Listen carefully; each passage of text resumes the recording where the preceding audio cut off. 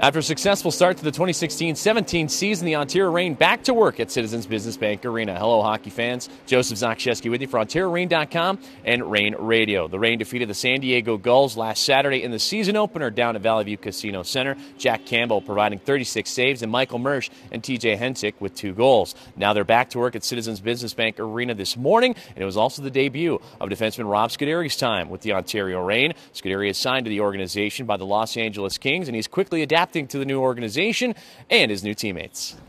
First of all, I think this is an awesome facility. The way things are run is incredibly professional, and I think it offers itself to developing talent, which is what this league is all about.